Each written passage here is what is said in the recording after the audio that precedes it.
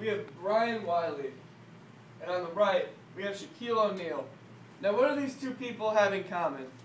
Well, let's just throw something out there. They both have gorgeous smiles. They mirror each other. They're both men. What else? Anyone? Nothing. Okay. How about this? They're both athletes. That's right. Now, I bet you're wondering, wait a minute, if they faced off in basketball, the guy on the left is going to get stepped on. And that's absolutely correct. But the thing I'm leaving out is that Brian Wiley is a cyber athlete. He plays the game League of Legends for a living. According to NBC, 3 million people are playing League of Legends right now across the globe, with 12 million unique visitors every day. Now, let's run through League of Legends for those of you who don't know. This is Summoner's Rift. Okay, it's a square, but we're going to call it Summoner's Rift. Now, in Summoner's Rift, there's 2 teams of 5 people who go for each other's bases. These bases are connected by 3 roads, which create minions that go down them towards the bases every 30 seconds. On these roads, there's 3 towers that shoot the minions and people. And Java update while you play the game. There's also 2 more towers at the base for extra defense, and 3 barriers.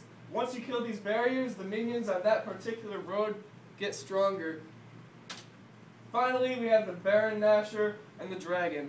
What's a Baron? A giant worm. It's pretty cool. This is a picture of the dragon. So, 2 teams will go for the Baron and the Dragon to get gold that goes to their entire team that makes them all get stronger items to kill the towers and the bases faster. Alright. So we know what League of Legends is.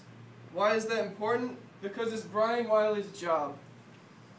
He plays League of Legends for a living. Cyber athletes entertain, are dedicated, and they provide for the big picture of society. The way they entertain is by having tournaments. The teams will fight each other. The recent MLG Dallas tournament had 2.6 unique visitors. Each visitor watched for 150 minutes on average during the weekend. That's crazy. If you ask somebody, hey, did you see the Super Bowl? Yeah. Oh, okay. Then the person who said yeah probably watched the Super Bowl for 36 minutes.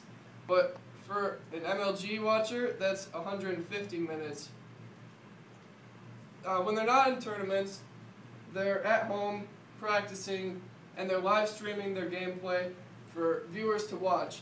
It's $2 for every 1,000 people watching. And these guys get up to 20,000 people on their streams watching. So that's $40 every time they run an advertisement.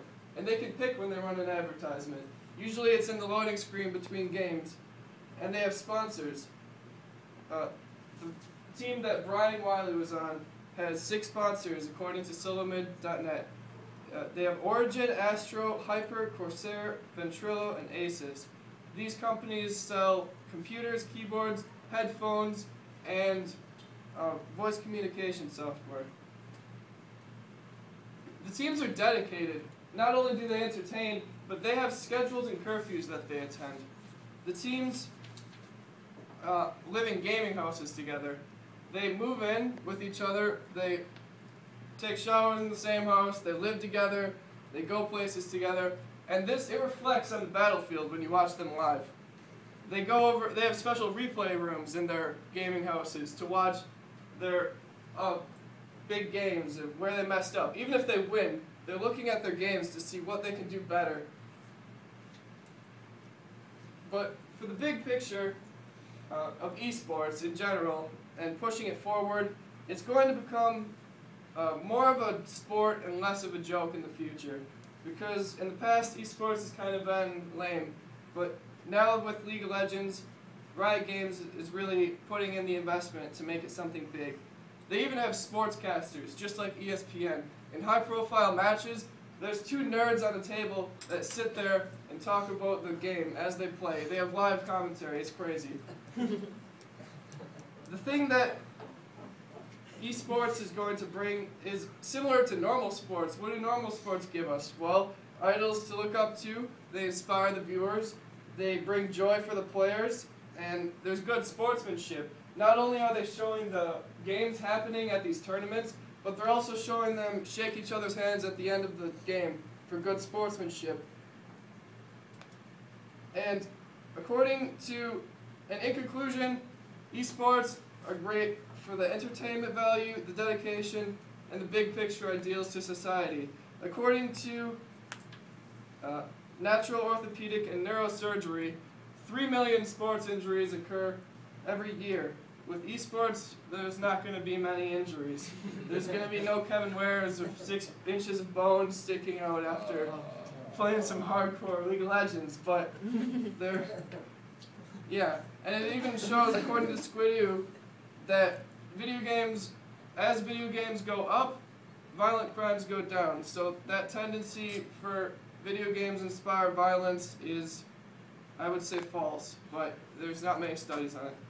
So, with the low risk of injury, all that matters is the mental game, your reaction times, and your teamwork and communication with your team. So even somebody in a wheelchair can be on an even level with the pro gamers. So in the future, look out for esports and root for a team.